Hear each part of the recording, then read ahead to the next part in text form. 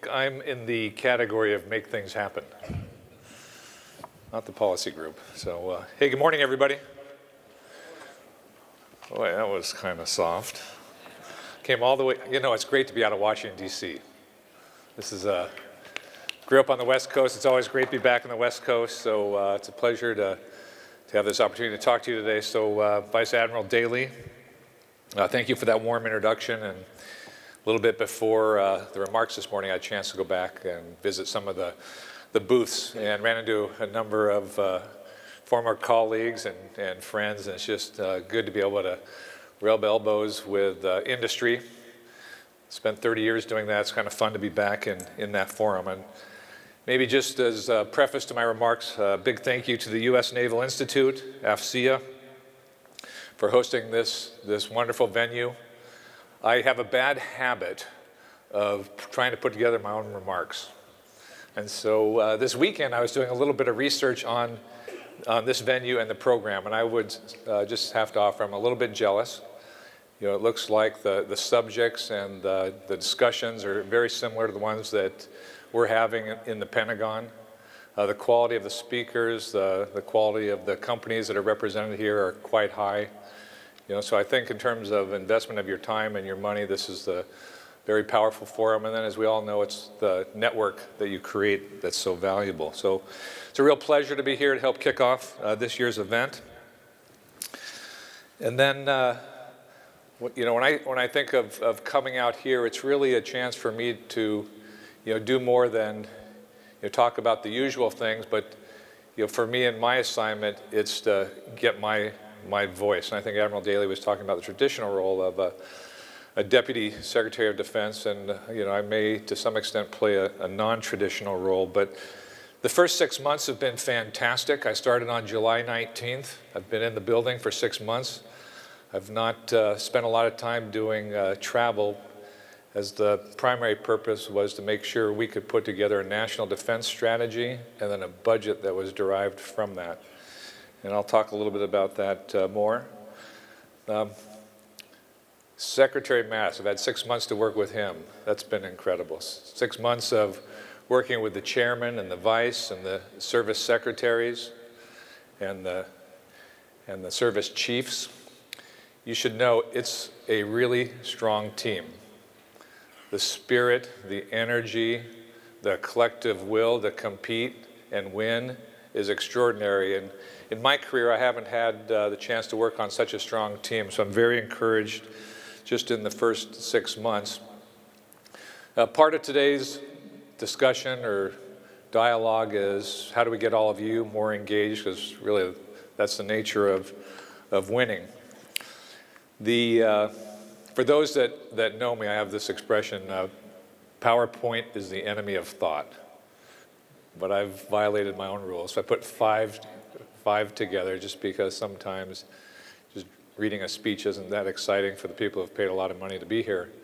And those 5 are really 2 that I think characterize, I'll say, context of the environment that we're working in today in the Pentagon. And a little bit of my discussion here is to give you kind of a sense of how we're thinking, what we're doing, because I know in my years in industry, it was always hard. You know, what are they thinking? What do they want? What do we need to do? We all want to be successful in where we're spending our money or how we're using our time. Could you throw us a few scraps?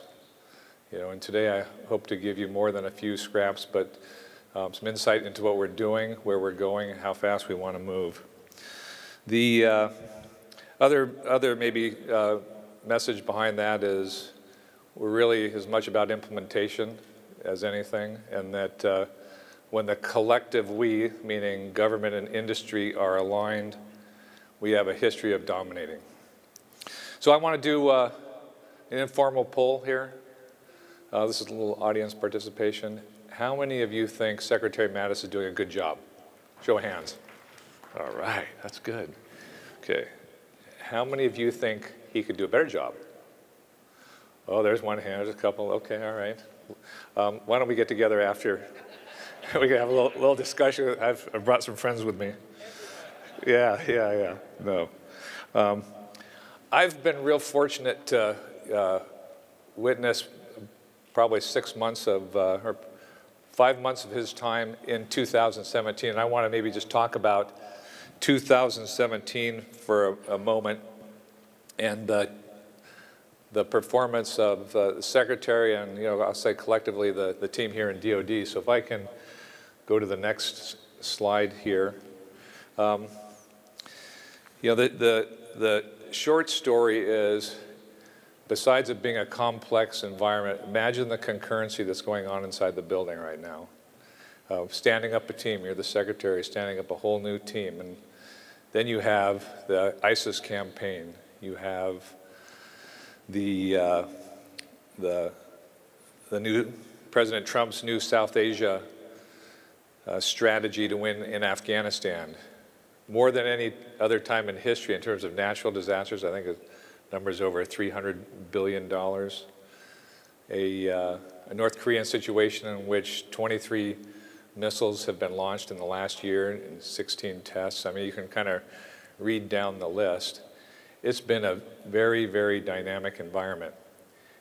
It would have been so easy to take a pass on the strategy this year because of all the activities and all the turmoil and all the change that's going on in the building. And just to make it a little spicier and more fun, in the fourth quarter of 2017, we were under a CR, so we had to operate at 10% below our FY18 President's request.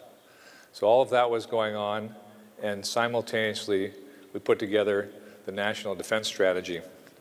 And the inside baseball part of that is it was a well-coordinated whole-of-government effort. From the outside, you often hear about the bureaucracy and the pace and some of the inefficiency of coordinating across agencies. I'm here to tell you that that did not happen. The department was well coordinated with the National Security Council, the national security strategy that the President drove. We were hand in glove in aligning not just, when you think about aligning, sometimes it's making the words match. We're talking about integrating the policy so that it's complementary, that it really prioritizes what's required for the defense of the nation. And concurrent to that, we're working with the State Department so that the product that hopefully many of you have read by now, the unclassified version, which is 11 pages, is the result of a sprint to put together a strategy that would build a budget. And the budget, starting in about August, had to be hand massaged top down so that it was really derived from the strategy. I'm quite proud of the work that's been done. I was sharing with a few others that the Secretary has this, I want to call it intensity, and he applies Jesuit-level rigor to any of the work that we take to his office. And he literally reads every word. The National Defense Strategy is his strategy. The department put together, but it has his fingerprints, and we're all behind it to bring it home. And today I really want to talk about implementation. So we go to the next slide. This is the action that's going on behind the strategy. So if we distilled the 11 pages down to one page, it would be this one. And what I'm going to do in providing some color here is not give you a blinding flash of the obvious, but if I had a yellow highlighter when I was highlighting certain words on the page, I'm going to describe what those words really mean to us who are hard at work doing the implementation. So when you see the first bullet there, long-term strategic competitions with China and Russia, we circle strategic and competition. And the reason we circle strategic, and this is from a leadership standpoint, is we've really tasked people to take a hard look at their calendar. If they're spending an hour a month on strategy, they're irrelevant. Leadership's job is to cast a long shadow. And if that shadow isn't focused on the strategy that we need to go implement, we will not achieve it. The second is competition. It's fun to watch Super Bowl this weekend. I think there's a lot we can learn from professional sports, the level of teamwork that occurs, and then the level of competitiveness that occurs. We all hear about how our competitiveness has eroded. our strategy is about how we sharpen and strengthen our competitiveness. And what I would ask everyone here in the room to think about is, when you look at some place like the NFL, it used to be defense is one. Now it's offense. This has been a big shift. But that Doug Peterson 9 years ago was teaching high school football or coaching high school football. And I think that's how we have to approach our future. How do we compete stronger and more effectively? It's not about China, it's not about Russia, it's about competing. And there are no such things as fair competitions. There's just competition. The second bullet is about combat credible forward presence in Asia and Europe. And I would just highlight combat credible. And the real message to take from that is, let's not just acknowledge that we will operate in a contested environment.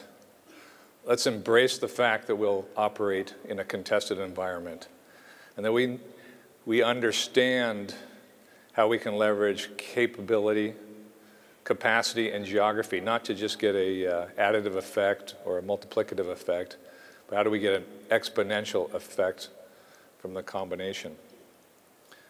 Sustainable missions in Middle East and Central Asia. Read supercharged policy in broadening and deepening our coalition partnerships. The most interesting one, I don't know how all of you have read the document or the work, but to me the biggest change in the National Defense Strategy is hidden in these words called dynamic force posture and employment. And it's really about how we'll be faster and how we'll make decisions about distributing resources differently than we do today. More about that later. The last two bullets really go together. And being a good engineer, everything that engineers do is all about numbers. So that's why Admiral Daly, I probably won't do well in that policy role. But in terms of objectivity, our focus really is around defining, and I think the industry partners here understand this, but how do we put definition to lethality, resilience, and agility beyond finding ways to put them on the PowerPoint charts? They have criteria. And the reason I said the last two bullets go together is development, modernization, providing new capability is not the enemy of cost. We must make our systems and products affordable. I've lived in a world both commercial and defense. And in the commercial world, cost is much more dominant in decision making and in the design criteria. And I would just offer that our biggest opportunity is to be smarter and faster when it comes to the development of these programs and their affordability. So that's the NDS on one page. Next slide. How's that look? Baseball? Good? You guys aren't, this is like the best conference of the year, and you're flat on me. I worked hard on that baseball picture, even though, I'm from Seattle and we don't have a baseball team. But, all right, there we go, okay. All right. So I call this slide the DoD slide. And the DoD slide is, if you were to come to the Pentagon and follow a few of us around, and we were going to have a conversation of what the next 6 months looks like with regards to the National Defense Strategy, these are the three big levers you would find me pulling on and the leadership. So the first one says strategy to action, active leadership. Grew up with two brothers. My youngest brother has small business, and he always used to have this expression, to make money you have to work on the business and not in the business. I think this is back to the conversation about where we're spending our time. We in the building will be spending our time on the business, not in the business, working on the tactical side of the Pentagon or the Department of Defense. The one I'm most excited about is how we're going to implement change at scale. You know, we can run all sorts of little pilots, experiments, you know, demonstrate with, you know, 100 people, 200 people, 1,000 people that certain concepts work, but this is really about how do we affect change for millions and make it enduring. Put the comment, breaking the Gordian knot. That's how I view the Pentagon, is that it's a beautiful machine if you know how to make it work, and if you don't know how to make it work, it's a very complicated bureaucratic space. I think many of you know the legend of the Gordian knot, where Alexander the Great, and I'm not Alexander the Great, I think maybe Secretary Mattis is, but I think the metaphor applies to the Pentagon. If we want to solve problems there, we need to break it into certain pieces to make it more manageable. And the three biggest pieces that we'll be working on, and I should probably preface these remarks by tomorrow morning about 9 o'clock Eastern Standard Time, I'll be sitting with the chairman and the secretary, and we'll be signing off the implementation guidance that goes along with doing this. So from you know, an industry standpoint, where you put together schedules and processes, we did the strategy on time, we developed the budget on time, we're going to deliver the budget on time, we're going to have implementation guidance, defense planning guidance, financial guidance to go do these things, so it's not just talk. But the pieces that we're subdividing the Pentagon or the Department of Defense into really center on how do we be more joint. And the joint piece of this is, again, leveraging the joint staff, the speed element, and my fancy graphic that I spent all of 10 minutes putting together is a little calendar going to a clock. For certain processes that relate to the deployment of resources, we're going to go from a month scale to a less than 24-hour scale. We're also, you know, and I'm hoping this really is one of the bigger outputs, is that prioritization of force development and force design is really going to be driven through the joint staff more so this year. So, you know, from where all of you sit, that prioritization, both on what we're going to do to achieve the national defense strategy, is very important, but also there's a forced march on what are we not going to do, which is always, you know, the elephant in the room. But that's the discipline and the commitment we're focused on. The vertical relates to the services. And I put the baseball example in place because it's always hard to describe this, but when you think about product development and player development in baseball, they're very similar. And I would argue, so you know, you think about player development, you find a kid in high school, and this would be our case, we find someone who's 6'9", can throw a curveball with his left hand and his right hand, 100 miles an hour. And in our system, they would get to the big leagues when they were 30 or 40. So the issue isn't talent, it's development and the speed.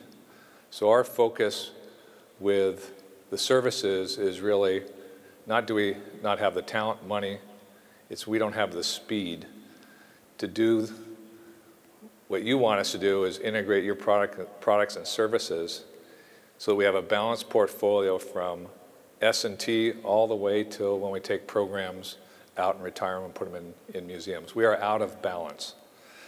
And we're also too slow. So if you said, Pat, where are you going to spend a good majority of your time? I'll get to the details of that later. Getting the reforms going, but hopefully my biggest contribution will be, you know, no different than what all of us have done in our careers. How do we go faster with making programs more executable, get to market faster, have better cost structures, and are sustainable? The third piece really has to do with how do we scale new technology. We don't have a problem understanding the potential of innovation. We have a problem scaling it. And so this is really, in a number of really critical areas, how we're going to concentrate and scale technology. The third bullet is, I think, the important piece, and that is, if everything is a change through a policy memo or, you know, some paper document, the next person in the job gets to undo that. So everything that we're trying to do is make it so you can't go backwards.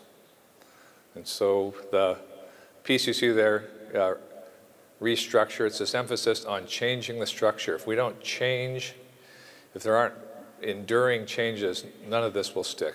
And I look at it in three areas: reorganization and integration. Reorganizing is the easiest thing to do and the hardest to implement. So if you ask me on the top of my, list, whoops, we must have a virus here. There we go. All right, you guys, it's okay, we got this. But if you ask me, the easiest tool people run to is to reorganize, but it's really more about how do we re-engineer? How do we change the work itself and get more effectiveness? They have a term in the Pentagon, I've never heard this before, salami slicing, but I think all of you know what that is. It's really about, we achieve efficiency by removing people. So, it's a way to ensure increasing the risk, stressing people out, and keeping a lot of the old processes the same. So this is really more about what are we going to re-engineer. So the types of things, intelligence, finance. There's a whole host of these that we've already initiated hard work on. And then the last part is, technology is really the glue once you've done the good re-engineering that makes it stick and allows you to unlock more and more productivity. We have a tremendous amount there in the Pentagon, and that's the 2 + 2 = 7. It's a tremendous place. The workforce is remarkable. I have, transitioning in from industry, you don't know, exactly how receptive people will be to change. They desire, there's a desire for leadership and direction, and once that direction is given, that's why the emphasis is so great on top-down leadership. The teams, they take orders and they march. So we go to the next slide here. I thought I'd make a few comments on leadership, and this is where our heads are today. The first one, today's skills. When I think back of when I came out of college and all the things I learned, and I worked hard in my first 10, 20 years at the Boeing company to hone, many of those skills aren't needed today to be successful. And so you get to a certain position, and now you can either be a blocker or an enabler. And the mental model I have, and it's the one that we've been helping the leadership to kind of think through. Remember this company called Kodak? Kodak was a company that was over 100 years old. They had 70% of the market share for film, and they invented the digital camera, and they went bankrupt. The leadership could not move from film to the digital camera. The innovation, the change was too great. Now they had the people, but the leadership didn't know how to make that switch. We're blessed when you look at the E1s to O3s in terms of the talent, the motivation, the professionalism.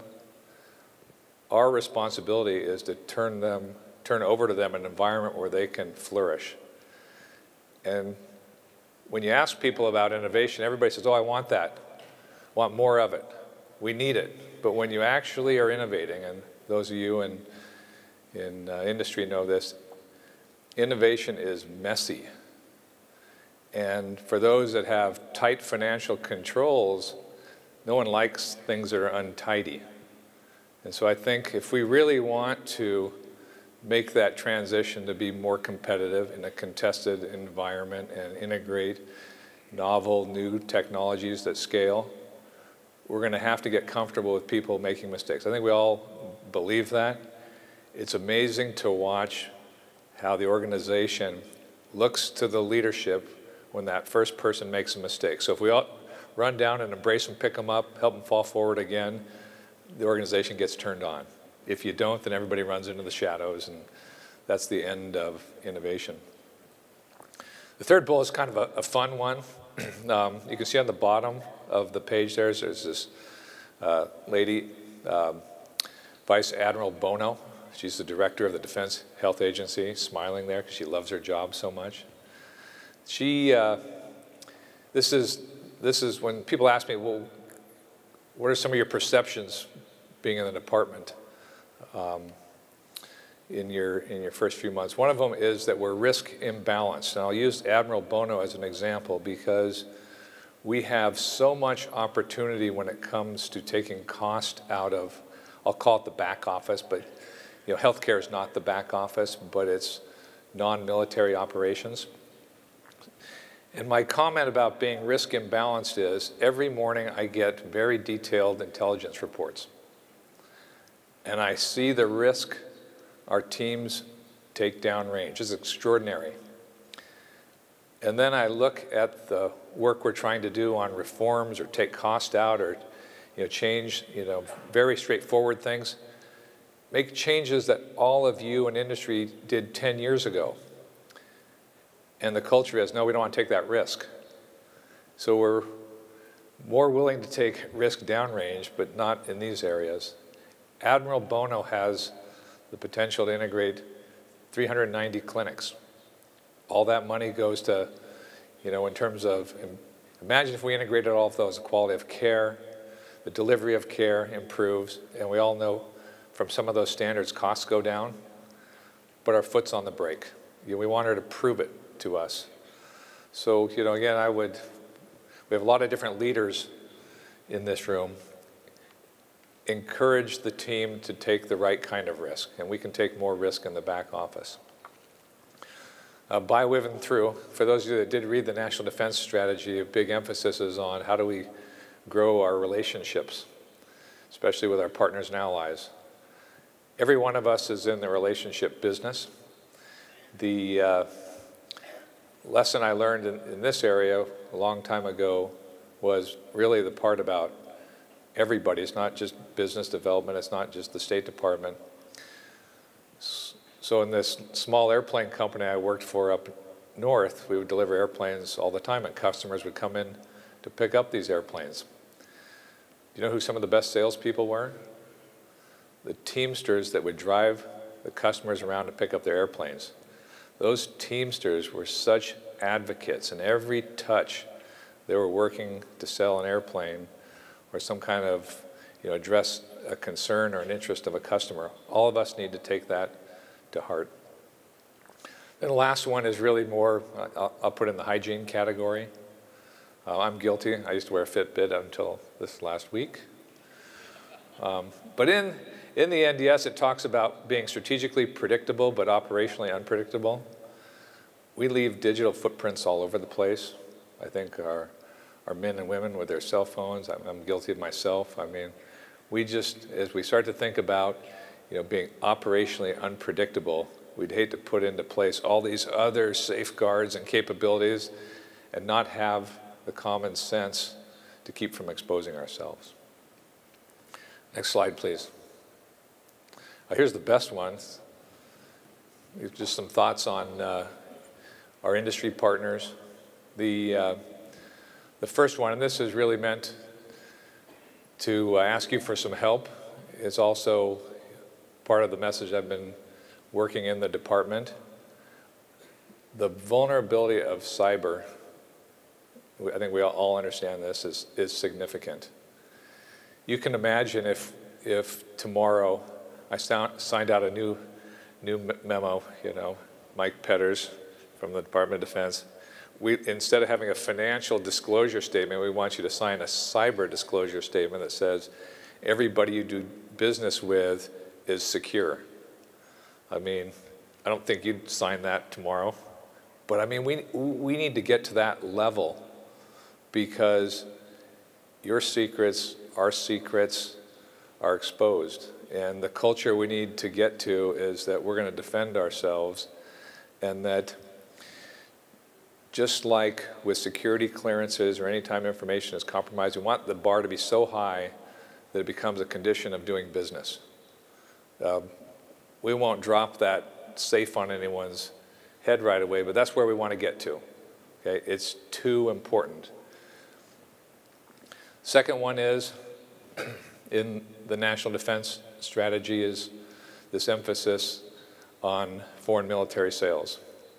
Department of Defense is open for business. I'm responsible for foreign military sales. We will be your advocate. I recognize there are number of problems and issues. I'm responsible for those, and we will work to improve those. The place you can help all of us is, especially through the industry groups,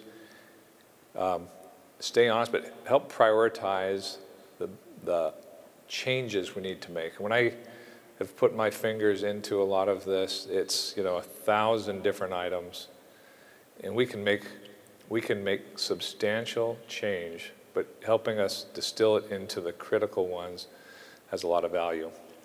I won't belabor the affordability point. I think we all have an affordability problem. I think we, long-term, have to reduce the cost of defense.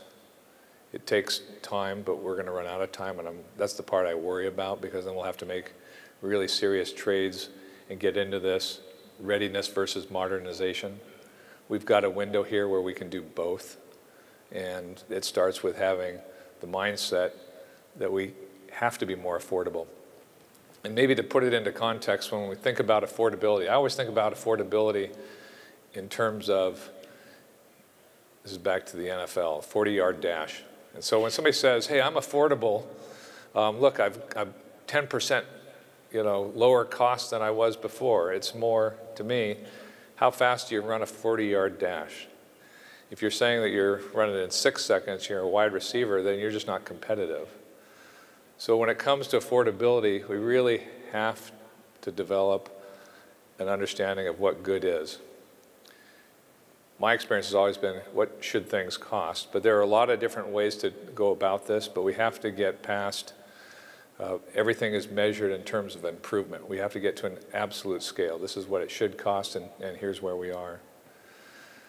I spoke a little bit before about performance. How do we really take this and make it quantitative?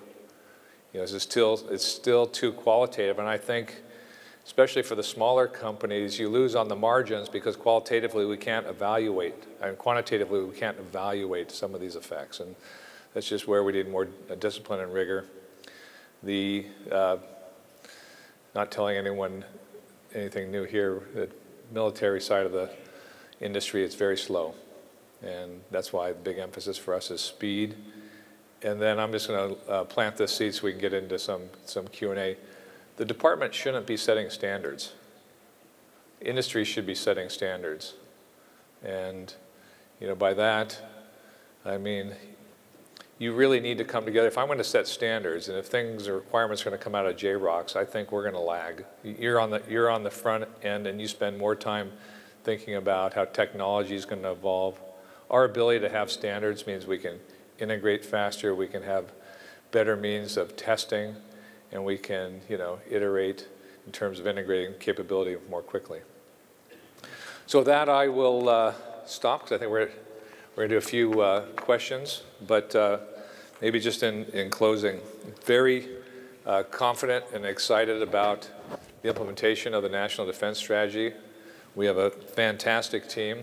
I want to thank everybody for the work they do, and look forward to interacting with all of you when we're back in Washington, D.C. So thank you very much. Sir, thank you. I was going to ask you about your role and how you see your role as a DepSecDef, but I think you told us you're going to be less of the traditional DepSecDef and more of the reform and implementation first. Yeah, let me just a couple of comments there. So imagine if we drew a Venn diagram of Secretary Mattis, his skills and background and history, and then just overlaid mine with his. At the very edge, they would touch. And it's because we're both from Washington State.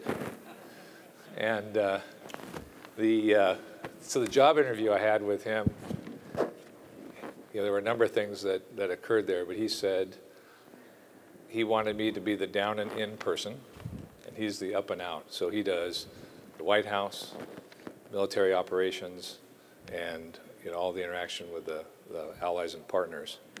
And he's really tasked me with two major undertakings. The biggest one is modernization. So most of my time and thinking goes into, well, it's really about lethality. How do we get the readiness and the modernization done concurrently? The reforms are a side job. but it's not a side job in terms of lower priority. Square, I feel, in my wheelhouse, so we'll get that up and running hard. The biggest opportunity for us is to modernize and to do it in such a way that we avoid many of the missteps of the past. Yes, sir, and a big aspect of modernizing, and you've already touched on this in your remarks, is the speed with which we act. And you mentioned the implementation guidance and going from a scale on resource decisions from 30 days is now 24 hours. And you mentioned a bigger role for the joint staff. Does that include all the aspects from identification of a requirement, R&D, acquisition to the end state of buying a major piece of equipment? Do you see it all wrapped together, or how would that work? So the reference in time is to decisions on deploying forces. Okay. And so today it takes a certain amount of time, and we expect to do it in less than 8 hours. And this isn't a study that we're going to do, for many years. These are, I sat down with the chairman. We're talking about months, not years. Got it. The part in terms of, JROCs and decision making. I'm pretty excited about this. I've had this. I've got a lot of new best friends, but probably my new best friends is the vice chair, General Selva, and the partnership there really is around, in terms of force design and force development, what is the priorities of those capabilities so that we get those joint effects. That doesn't mean we're divorced from how each of the services need to evolve their capability, but it really drives kind of the prioritization, which in this traditional role of leading the budget development, that's a chance where I can put my thumb on the scale. And that's the bonding we do. And that's part of the reason we've pushed to get the implementation guidance out early, is that we'll do some heavy lifting in the POM 20. So very early on, we're not just going to let the process run itself. It's in some very critical areas.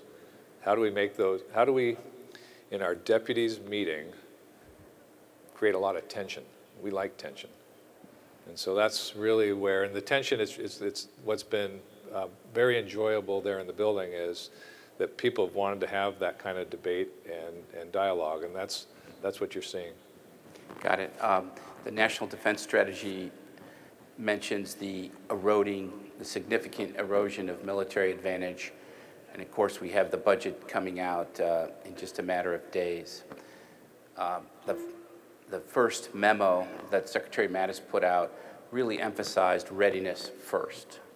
And some people are skeptical that we seem to be ratcheting over back into readiness and maybe not be ready. We may not be ready to embrace lethality and great power competition. What can you tell our audience about this budget? Is this going to embrace lethality and great power competition? Well, first thing I'd like to tell you is I want to get a FY18 budget first. That would be helpful. Yeah, there you go. The Secretary's up on the Hill right now working it, so hopefully I'm confident we'll get a budget or at least a CR this Thursday. We're not going to shut down the government. But to answer your question about FY19, I'm bullish on the fact that, this is why it goes back to the Gordian knot comment. I think we can subdivide these problems and maintain focus. We can do readiness and modernization. I think what ends up happening is we defer a lot of the decision making, and then we bow wave risk. Well, let's see, on my way out, stopped by Colorado Springs. One of my kind of new hats that I wear is, in the area of space. We have the capability, and we have the resources, and we have the skills to do what we need to do. Every time I look behind the curtain, I'm bullish. I think this is the other thing that's a little bit different for me working in the Department of Defense. We didn't talk about the other guy when I was in my old job. We talked about what we were going to do. And so I think what you're going to hear is not about what's eroding, but what's building, what we're strengthening, what we're sharpening. you know, the BCA caps have, there's no question that they've been harmful, but I'm the last person to, I've met the men and women that serve. They're enormously capable. We need to help. They have a hard job that we just make harder. A big part of my job is to make it easier to unlock so much of that capability and to make it easier to do business with the Department of Defense. Well, certainly talking about what we're going to do as job one makes us less reactive, and that's an important step. You mentioned a couple times the people and how impressed you were with the resources we have, and even on the staff side.